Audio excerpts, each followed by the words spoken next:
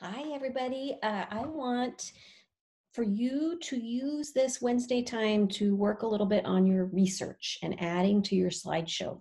So I had a few different things that I wanted to teach you how to do and talk to you about.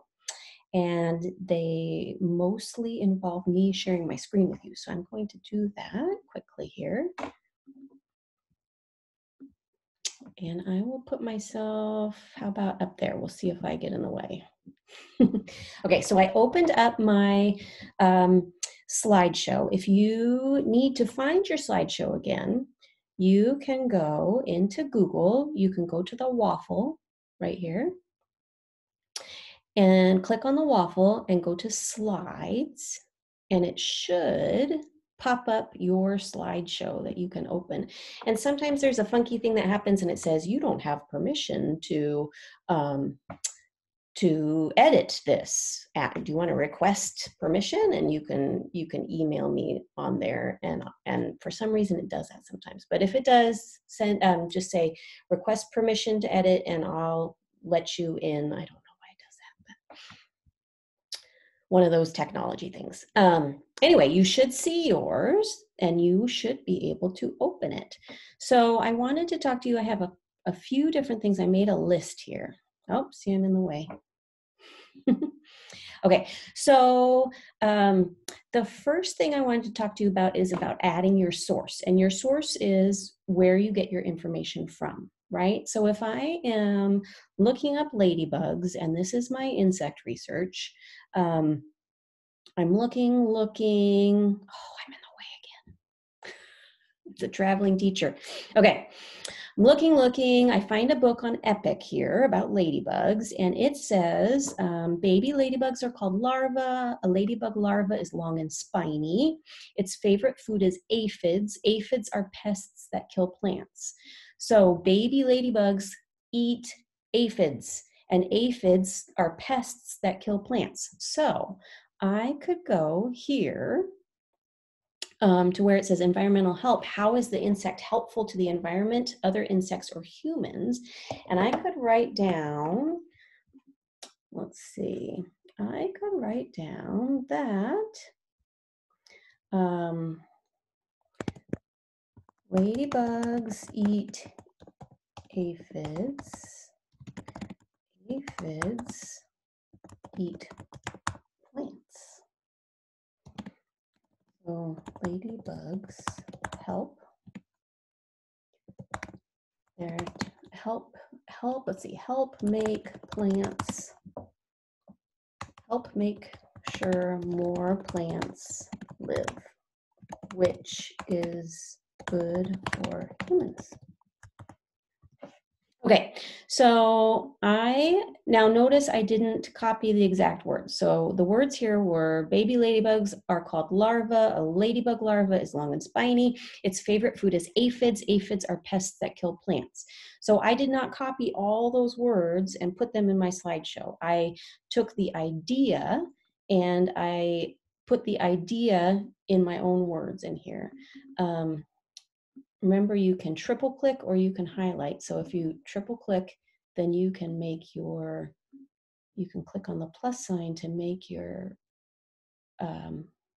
font size bigger, to make your words bigger. Okay, so I put it into my own words. That's what I learned from the book. If I go back to Epic and I look at the first page here, it's called Ladybug's World of Insects. And now that, Ladybug's World of Insects,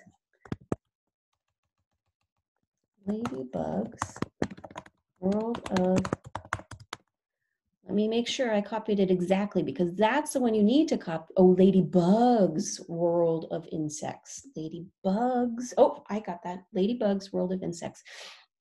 You want your source to be the exact title or the exact name of the website that you got it from. Now up here, like sometimes websites go on and on and on and on and on and on and on. You just need the main name of the website. So for example, so if you go, for example, if you found something, say I wrote something on on the Boston Harbor website on my teacher page. Let's go there. Come on, teacher page. Cole is doing a meeting right now and Lila's doing something on the computer, so we're a little slow. But let's say I had taught you some facts on our website, on our school class website, and they were here and you wanted to write down the source of the information.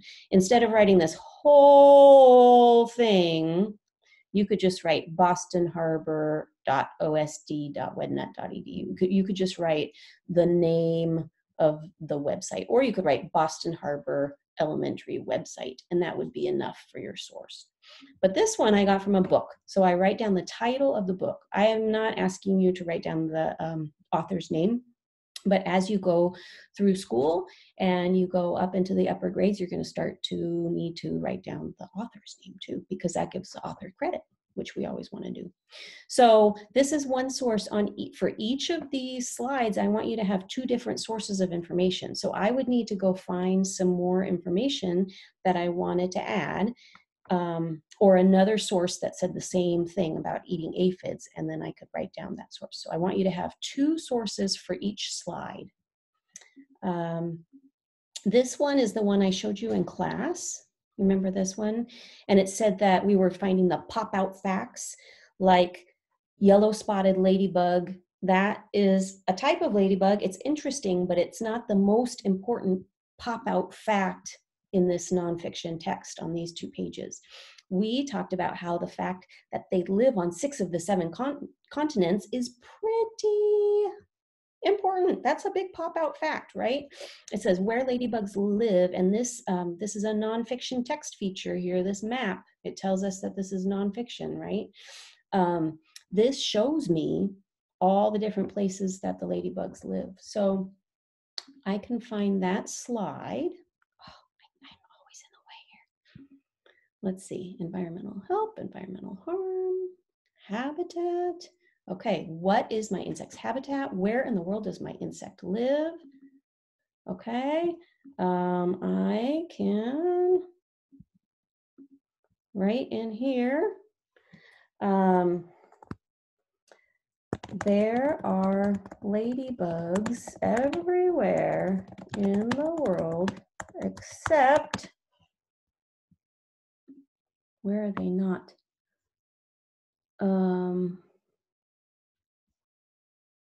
Except in Antarctica, it looks like. Except on every continent except, let's see, I'm gonna write, there are ladybugs on every continent in the world except Antarctica.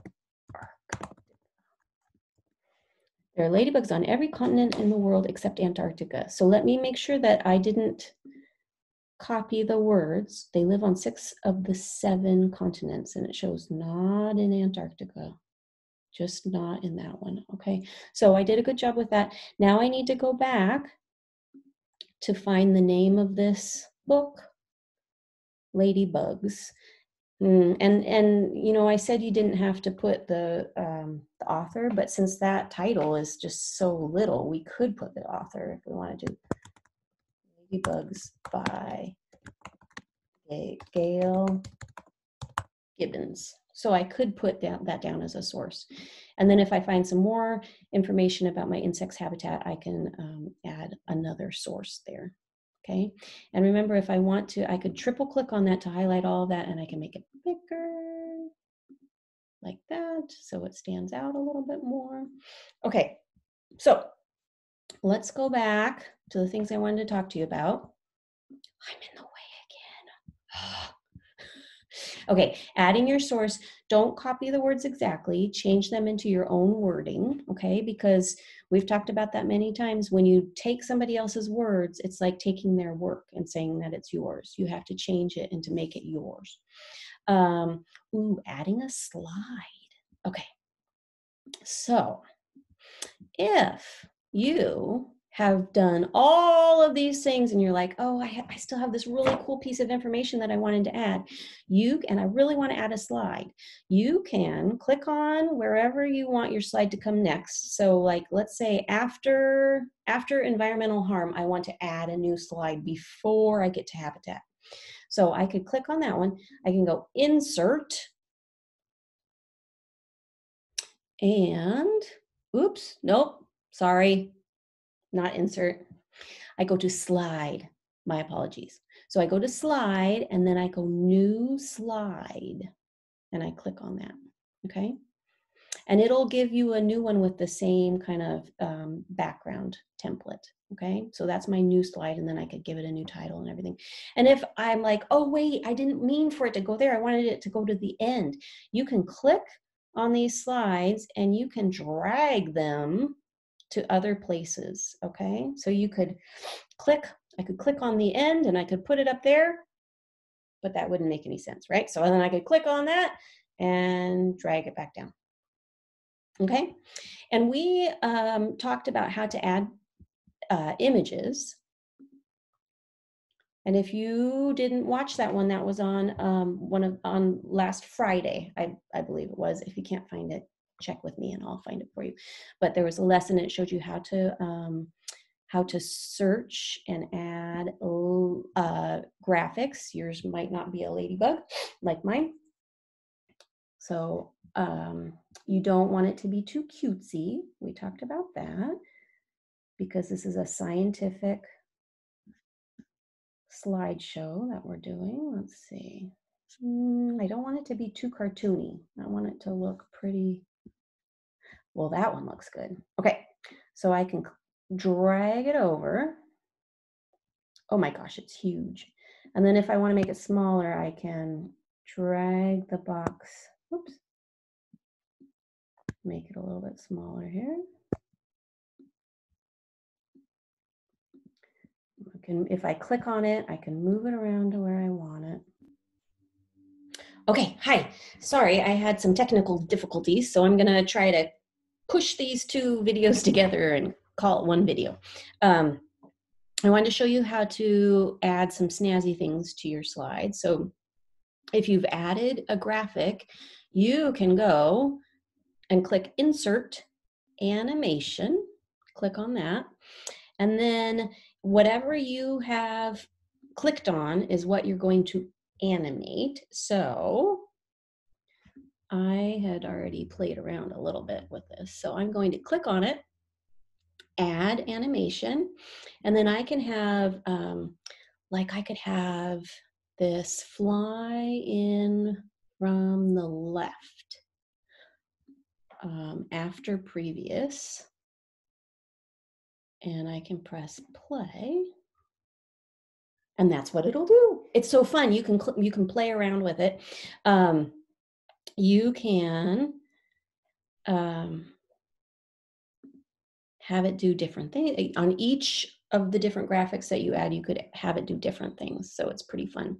And then you can also give the slide a transition. So instead of just going 1, 2, 3, 4, you can have the slides transition in a cool way, like they could dissolve.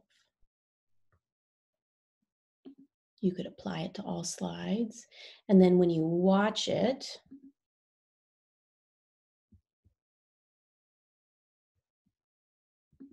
oops, oh, we were on the last one, so let's see. Let's go to slide 7. It doesn't have much in it. So did you see it was kind of fading a little bit? You can have it fade really slowly, or you could have it flip slowly. Let's try that. Let's try from the 7th slide.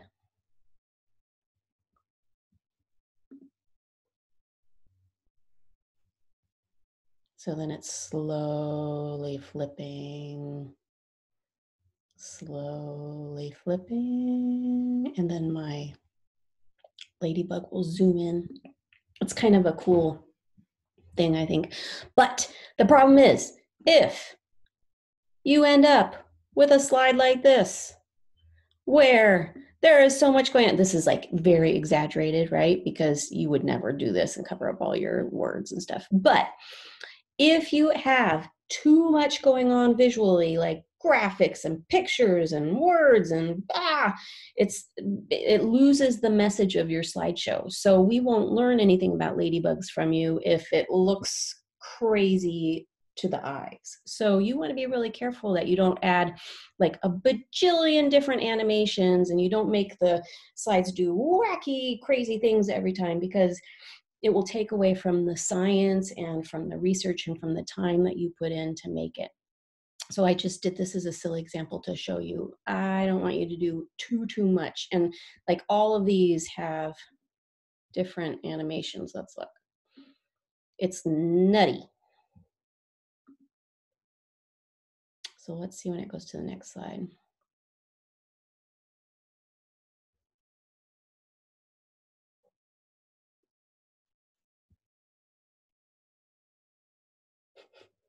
It's too much. It's just like, oh, see, something else was coming. So you don't want too much going on, okay? You can play around with, oops, if you just click on one of the slides here, let's click on that. So the slide, you can change the background if you want. You could change the background color if you'd like.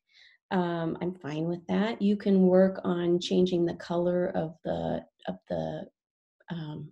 text if you'd like. So you can play around with that. Where's the color for the, oh, I could highlight that. You're welcome to do that, but again, don't make it too crazy for your eyes, because we want to be able to read what you wrote, what you found, and enjoy it. Okay, so those are the things I wanted to show you today. Let me make sure I covered everything. So adding sources, don't copy. Plagiarism, that's what that's called when you copy somebody else's work, and we don't want to do that. So adding a slide animation, and don't overwhelm the eyes. So work on your slideshow, work on finding all the research you need to. If you need extra sources, you're having a hard time finding information, email me, or do in the Flipgrid, do the question. Remember the little frowny, thoughtful faces that go like that. If you do one in that grid, then I will see it and I'll respond to you and I'll help you. And we'll talk more about the due date and everything, but this is your time to really work and try to get something on all those slides and try to get 2 sources, okay? Have fun.